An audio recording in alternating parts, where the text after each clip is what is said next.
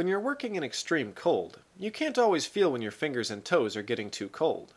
So, I designed a system that will monitor your body temperature and alert you before you start to get frostbite. To do this, I embedded temperature sensors inside a pair of gloves and boots and connected them to an Arduino microcontroller. So the first thing that you need to do is select a temperature sensor. I decided to use a TMP36 sensor. This is an integrated circuit that outputs a signal voltage that's proportional to the temperature.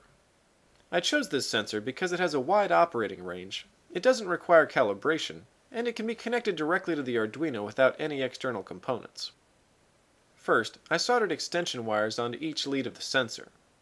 I used header pin connector cables so that I could easily connect and disconnect each sensor. Next, I mounted two of these sensors in a pair of gloves.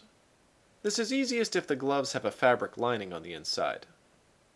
Just cut a small hole in the lining, then feed in the sensor and the cable underneath any insulation. Try to position the sensors as close as possible to the end of the finger. To mount a temperature sensor inside a shoe, you can usually just fit it in place before sliding your foot in. Now you can connect the sensors to the Arduino. The left pin connects to 5 volts, the right pin connects to ground, and the center pin connects to an analog input pin on the board. Once the sensors are in place, you need to set up a way for the system to alert you. I decided to use earbud headphones because they can easily fit underneath any caps or earmuffs that you might be wearing. To hook them up to the Arduino, I connected a headphone socket to one of the pulse width modulation pins using a 100K resistor. Now, download the Arduino code and upload it to your board. The last thing that you need to do is find a small housing for the board.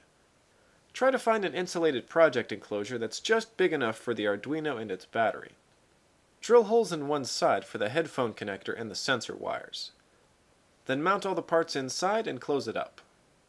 Fit the controller into one of your pockets and route the wires between layers of clothing. Now you're ready to face the extreme weather. If your fingers or toes start to get too cold, the Arduino will play a loud beep in the headphones. This will let you know that you need to warm up quickly. Well, that's how to make a wearable temperature sensor and alarm. Thanks for watching, and check back next week for more DIY hacks and how-tos.